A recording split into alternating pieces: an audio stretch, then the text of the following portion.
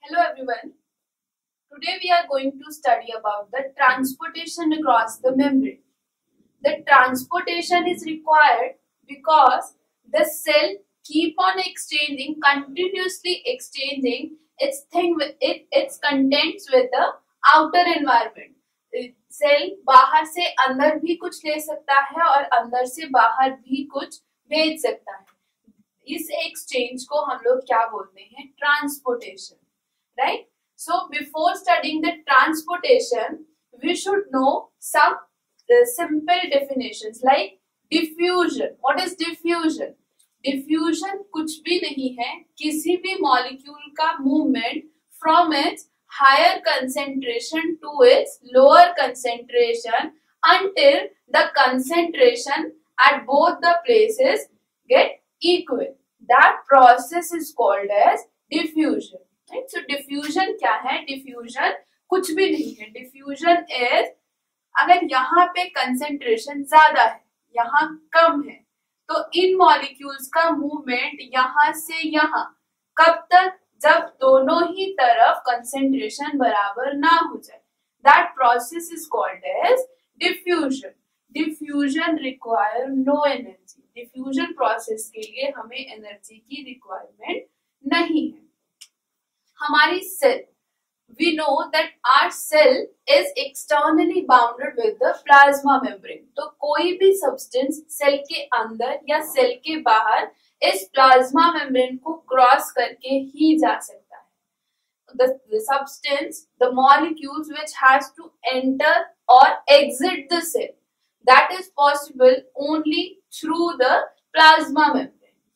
कुछ molecules हैं जो प्लाज्मा मेम्ब्रेन को क्रॉस कर सकते हैं with the process of diffusion. Let's say if this is our plasma membrane, plasma bilayer, कौन से molecules easily diffuse हो जाते हैं? We know the nature of our plasma membrane. The nature of our plasma membrane is hydrophobic. Our plasma membrane inside layer is made up of hydrophobic tails of fatty acids, of the lipids. So the molecules which can be easily diffused through this plasma membrane should also be hydrophobic. So the molecules which are non-polar hydrophobic can easily cross the membrane with the process by the process of diffusion. Other substances are the gases like carbon dioxide, oxygen, nitrogen.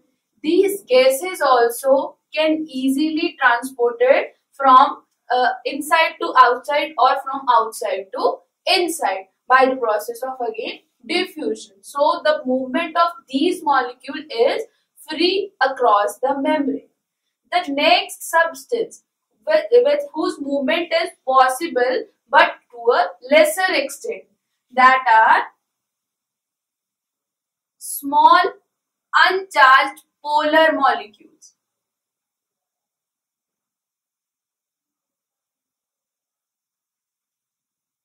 These could also be transported across the membrane, but the rate of transportation of these molecules is quite less than the rate of transportation of these molecules. As you can see that I have made only a single arrow here and the 3 arrows for the transportation of these molecules. This shows that the transportation of these molecules is at higher rate, but the transportation of these molecules is at lower rate.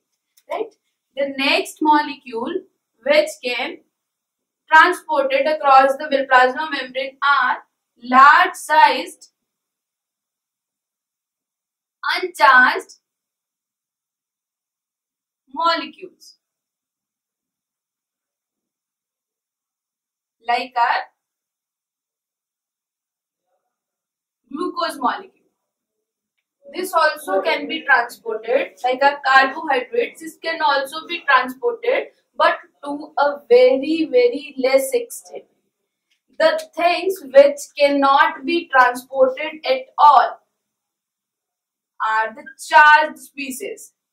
membrane is impermeable for the charged species. Charged species cannot be diffused across the membrane itself, right?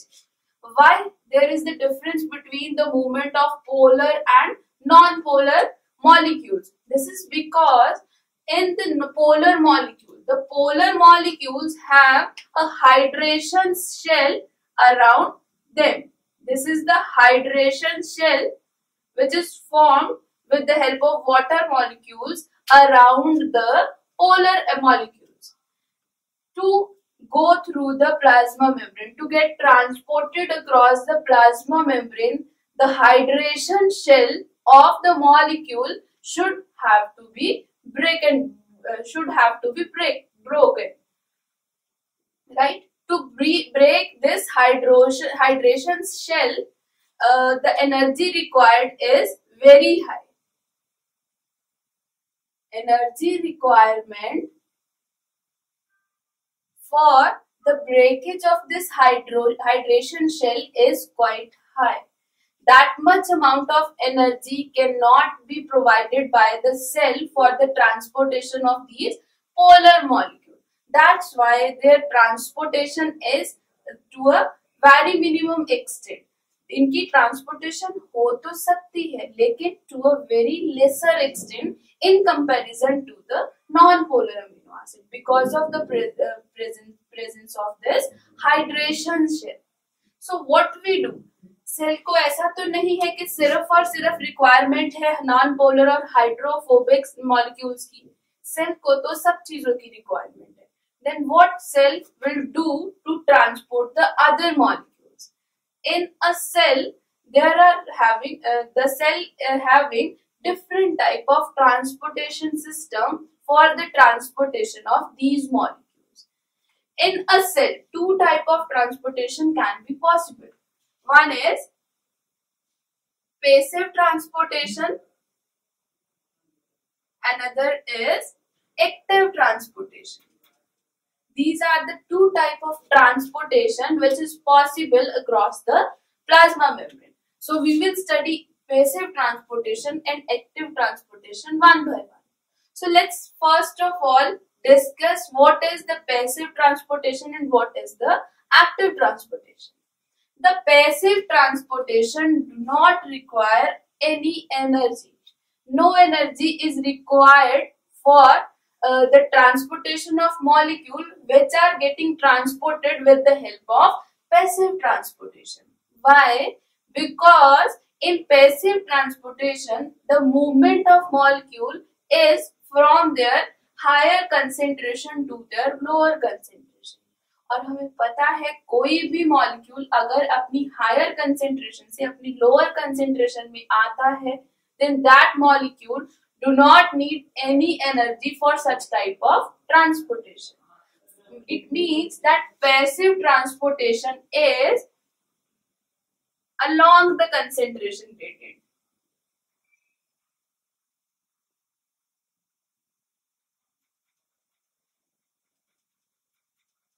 From the higher concentration to the lower concentration, higher to lower, and no energy is required for the passive transportation. That means it is energy independent.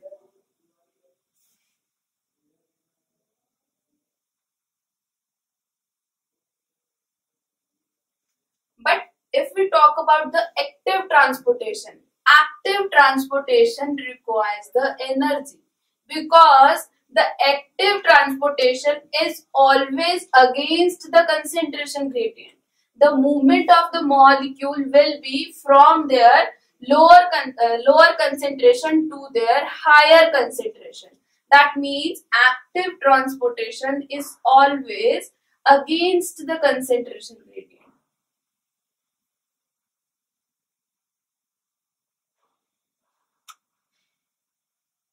And it requires energy dependent.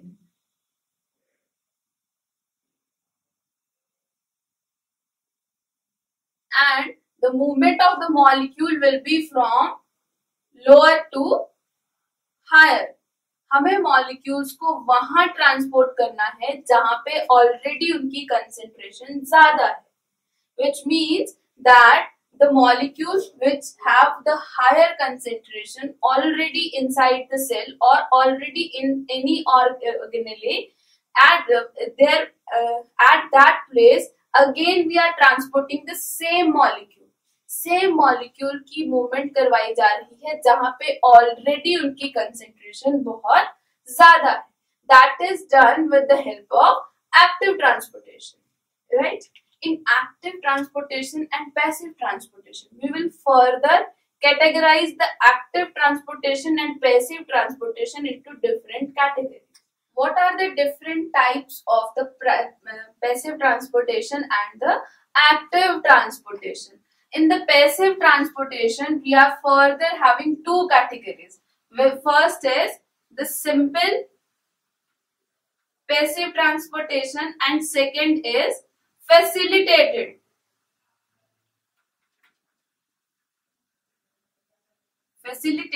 passive transportation. In case of active transportation, we are having two classes. One is primary active transportation and another is secondary active transportation.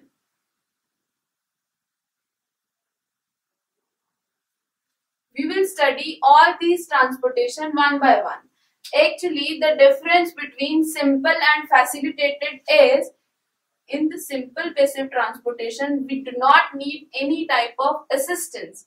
No facility is provided in simple passive transportation. But the facilitated passive transportation, as the name suggests, have some sort of assistance, some sort of facility for the transportation of molecules. Similarly, if we talk about the active transportation, in the primary active transportation, direct energy source is required. Direct input of the energy is required.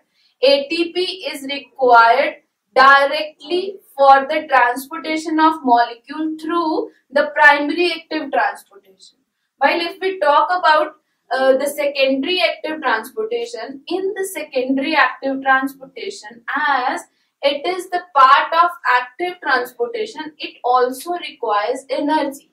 But the energy required is not provided by any external energy source. The energy released by the transportation of one molecule will be utilized for the transportation of another molecule. Energy is required in both primary as well as secondary. But in primary active transportation, direct energy utilization, direct energy source is required. But in the secondary active transportation, we do not need any type of direct energy source. Energy for the energy released from the transportation of one molecule is being used by the another molecule for its transportation. So this is the basic idea about the transportation. We will study all the transportation one by one. First of all, we will start with the passive transportation. After finishing the passive transportation, we will move on to the active transportation. Right? Thank you.